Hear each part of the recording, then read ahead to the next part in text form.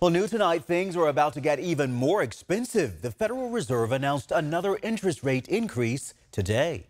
My colleagues and I understand the hardship that high inflation is causing, and we remain strongly committed to bringing inflation back down. The Fed is raising interest rates by 1/4 percentage point, and that means greater economic pain for people looking to borrow money to purchase things like homes and cars. It's also sending credit card interest rates soaring. For example, if someone makes minimum payments toward the average credit card balance of just over $5,800, they'd end up paying over $8,300 in interest over 20 months. They meet again in May and then again in June. We could start seeing the Federal Reserve pausing these interest rate hikes in the months to come. Meanwhile, Powell has this warning. The process of getting inflation back down to 2% has a long way to go and is likely to be bumpy. While the Fed did not hold off on raising rates as some had predicted, the rate hike was less aggressive than prior rate hikes. It comes after the collapse of Silicon Valley and Signature banks. Some critics say the rapid rise in interest rates contributed to the failure of those banks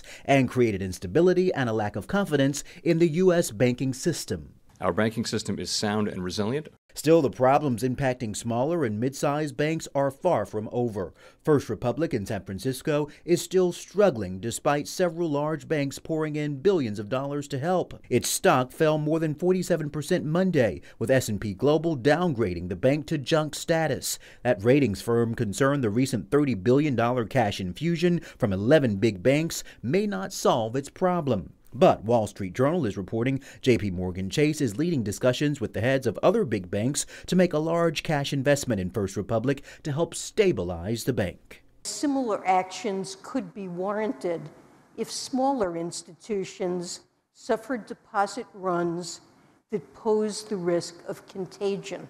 Keep in mind, inflation has fallen significantly since its summer peak, but right now it's triple the Fed's target of 6%.